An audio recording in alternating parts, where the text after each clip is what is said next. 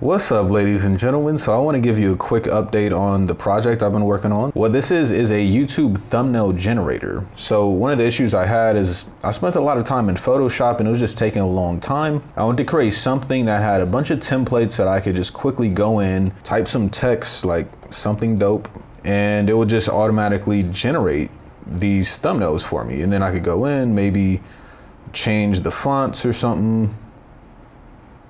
Maybe change the text because it's a little too big. And then that quickly I would have a really cool thumbnail. I'm pretty stoked about how this project is going so far. So this is how the front end looks. It's React.js. So all of these images are generated on the back end, and the back end is written in Golang. You can see all the requests here. And what's really cool is that, we take this image, the URL for it, and because it's dynamically generated, we can specify a different resolution. Let's blow this up to 3840 by 2160. So you can see this is full-blown 4K, none of that low resolution mumbo jumbo, like native 4K text. So yeah, we can generate some really nice thumbnails with this. So one of my motivations for building this platform was a website called placeholder.com, which allows you to really easily, let's say I can go here and make it 1000 maybe. Yeah, and it just really quickly generates these thumbnails, and I could specify different colors and all that.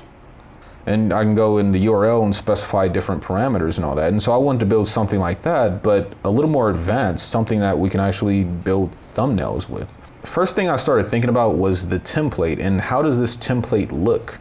So I decided to use basically a list of operations. I thought about the idea of using layers, sort of like how Photoshop does it. When it comes to the code, everything is imperative in the code, so it kind of just made sense for the actual template to be sort of imperative itself in the sense of sequentially performing these different operations. And there's some things you can't really describe as a layer. You can see there's different type of operations like loading a file, resizing an image, adding a gradient, adding text. Now, all of these are default parameters for the template, but all of them can be overwritten by the user as well. So what's really cool here is that we can actually type something here and it's going to overwrite the text for each template. You can see each template has their own text now, but if I type something else, then voila, all of them are overwritten. And the same thing, you can see all of them have different fonts, but if I go here and select a font, then all of them get overridden with the same font. And likewise for the font size. So this kind of gives you just a nice number of variations that you can play around with. And the goal is to have a lot of templates that you can just scroll through and find something of your own.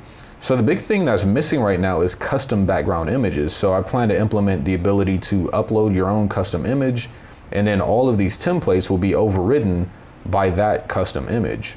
So here in the template, it's specifying a default file name, but that can be overridden by the user. So I started off with this concept of services, the idea that there's a thumbnail service at the highest level in charge of rendering a thumbnail. I give it a template ID and some user values that are going to override the values in the template ID, and it gives me some bytes or an error, and it's that dead simple. Now, granted, once you get deeper into it, it's not very simple. So there's this idea of operations. Now, the operations actually come from the template. So the template service has this method getById, which is really just the file name. It's going to grab that, parse it, and it's going to convert that into a list of actual operations. So each operation implements this operation interface. It has a name and it has a do method. So the app is kind of split up between these three main services. Template service, which is in charge of reading templates from files, caching them, parsing them, and then converting those into operations. The thumbnail service actually takes a list of operations and then renders the image from that. And then the font service is in charge of stuff related to fonts, like reading the list of fonts, returning that back, and so on. So far, I'm pretty stoked about this, and I'm pretty happy with how it's turning out from an architectural standpoint, how it's looking visually and all that. So I have a big list of to-do items, like the ability to upload an image, which should not be stored on the server, right? That should be stored on some sort of cloud storage. So I have to set all that up. Performance is interesting Caching is definitely going to be an important thing here. In terms of performance, you know, a lot of these test images I have are 4K images. And so it has to take that, it has to downscale it, do a bunch of stuff to it. But just parsing that 4K image in the first place is kind of memory intensive and CPU intensive. So I'm hoping that I can improve the performance by separating this thumbnail service into its own process. And then that way, when I deploy to Kubernetes, I could have 3, 4, 5, 10 of these things running in parallel. And hopefully that'll give me a good boost in performance.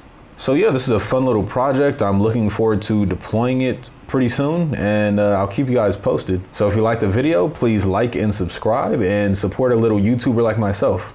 Thank you for watching.